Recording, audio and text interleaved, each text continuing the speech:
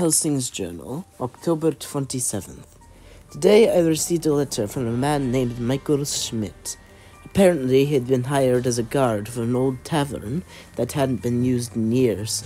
However, when the man arrived, he was shocked to find the entire building was filled with bloodthirsty monsters, which he wanted me to come deal with. I agreed and immediately began my journey over there.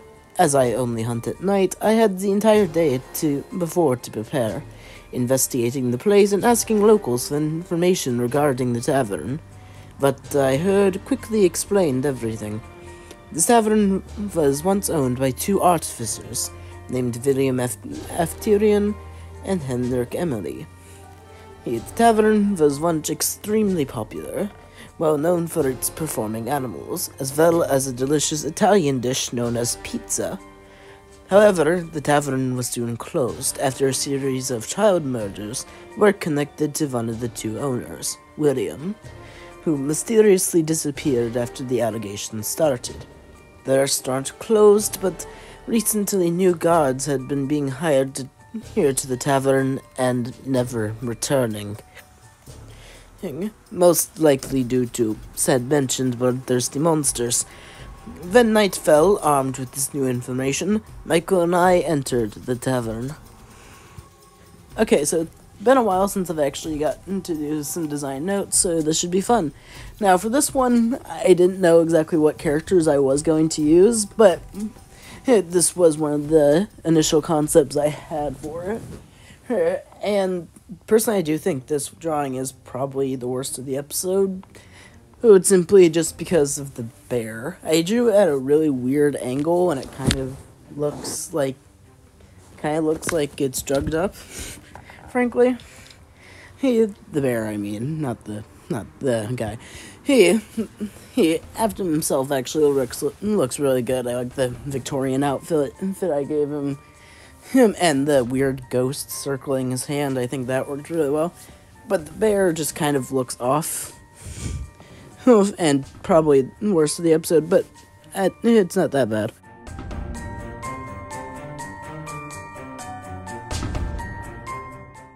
As soon as we entered, we were immediately greeted by a loud screech. A large yellow bird wearing a white, blood-stained apron came swooping down at us. It was a tattered, withered bird that looked to be partially made of metal. I quickly took out my silver chain whip and began to strike at the bird.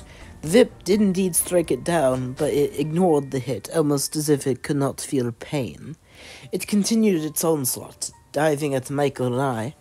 However, right as it was about to grab me in its large beak, I jumped up and wrapped my whip around its beak.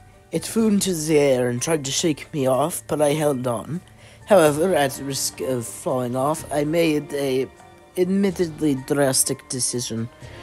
I took the bird and, using the chain around its beak as a steering device, guided the bird into the nearest stone wall.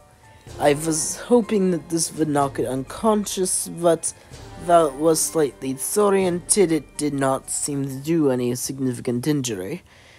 However, this distraction did give Michael and I time to run out of the tavern. I am not typically one to run away from a fight, but clearly I was out of my league and needed significantly more time to prepare.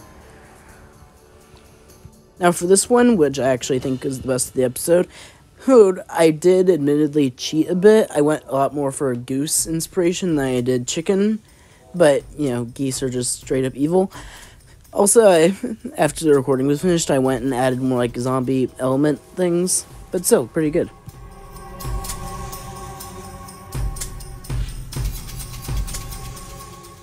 Van Helsing's Journal, October 31st. The next 4 nights were spent at the tavern, constantly trying new weaknesses against the creatures to see what would possibly take effect. I tried everything I could possibly think of, but nothing seemed to work.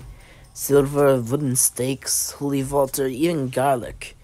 Even worse, the monsters seemed to be getting much more active the more nights we showed up, as if they were becoming more and more aware and annoyed at our presence. However, on the 5th night, it seemed I struck gold. Michael and I had once again snuck into the tavern, with Michael carrying a torch to illuminate our path. However, this torch would also signal a large bear beast with metal arms and a top hat to our location. It roared and charged at us. Typically with bears, if it's black, fights back, and if it's brown, get on the ground, but this is no ordinary bear. It charged, and I again attempted to strike it with my whip, and though it did scrape its arms, it did nothing to deter the creature. The creature then grabbed the whip, and using its surprising strength, tore it from my hand. I had fired a few shots from my pistol, but these predictably did nothing. I was completely cornered. Until Michael came behind the bear, lighting it on fire with his torch. The bear screamed, being burned by the flame. I smelled burnt fur and melting metal, and the creature was gone. Fire, it seemed, was the weakness. Without a second thought, I immediately set the entire building ablaze. I grabbed Michael's hand and escaped the burning building, all while watching multiple monsters burning alive, screeching and wailing. Soon, the building was no more. Okay, so the drawing you're actually seeing right now is not the one I ended up going with. After the drawing was over, I decided that it was not that good and decided to redo it. However, I didn't record the redrawing, so I had to stick with this recording. I'll show the one I originally had right now, but I do think the remake one was obviously better.